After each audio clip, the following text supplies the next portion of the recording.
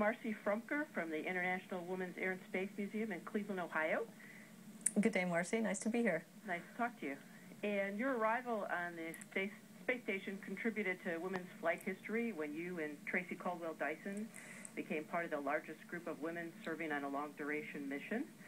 In addition, your timing with your launch occurred about 47 years after the first woman entered space and nearly 27 years after the first U.S. woman in space. So how do you feel about making your own history and walking in the footsteps of these historic women who flew before you? Oh, gosh, there's so many emotions that go along with that.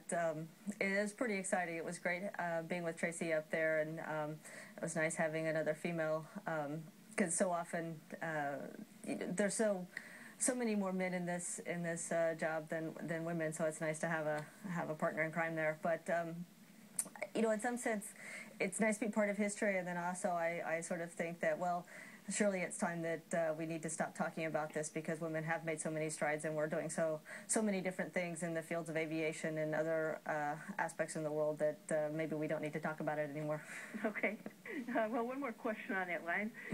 You were trained for both the Space Shuttle and the ISS programs, and what do you think has been the impact of the Space Shuttle program specifically on women astronauts?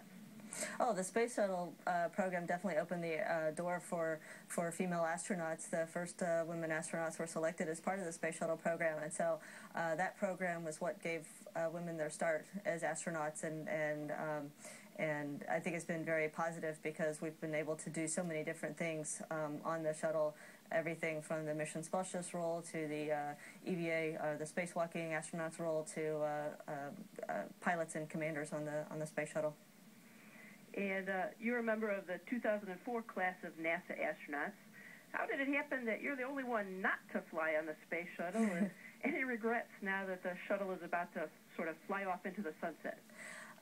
Regrets? No. It's kind of bittersweet that I'm not actually going to be able to fly on a Space Shuttle, since so much of my career was shuttle-based. But I was excited.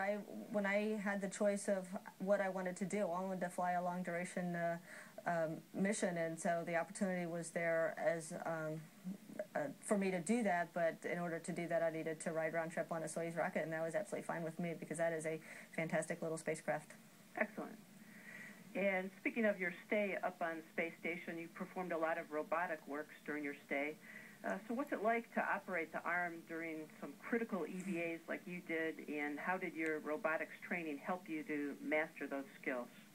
Well, the training that we had was very good on the ground, in that we trained what we call skills-based training. So I was trained for a wide variety of activities and nothing too specific, which has paid off in this case, because we did 3 spacewalks that we had not rehearsed before, and so I had not seen any of those robotics activities before I did them. It's pretty exciting operating the arm. It's you've got real hardware out there. It's not just a simulated hardware like we have on the ground, and having a crewmate on the end of the arm where you're moving him around, it's pretty exciting. It gives you pause of thought. You want to make sure that you're doing everything to make sure he's safe, and that the hardware is safe, and that the mission is going to be accomplished. So there's a lot going through your mind as you're operating the arm. I can only imagine. Do you think that your background, specifically as a flight controller, gave you special insight in terms of the workings of mission control and dealing with the ammonia pump failure and then the subsequent replacement?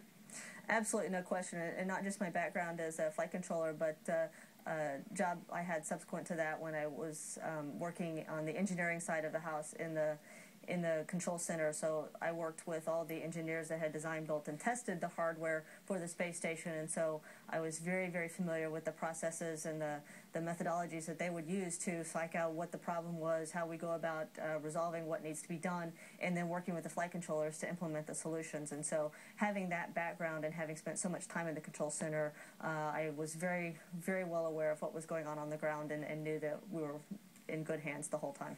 Excellent. And our museum is a big advocate of STEM education for young girls. What was your motivation for choosing the STEM pathway, and do you have any advice for young girls with similar interests? Well, my advice to girls with similar interests is don't be put off. It's very easy to get distracted from what you're interested in when you're going through school, especially in junior high and high school. But if you like it, stick with it. It's definitely worth sticking it out. There are so many wonderful careers out in science and technology that you just have no idea. Your world is so open to you if you can pursue those fields. So just be true to what you like and pursue it. It's not always easy, but it's definitely worth doing.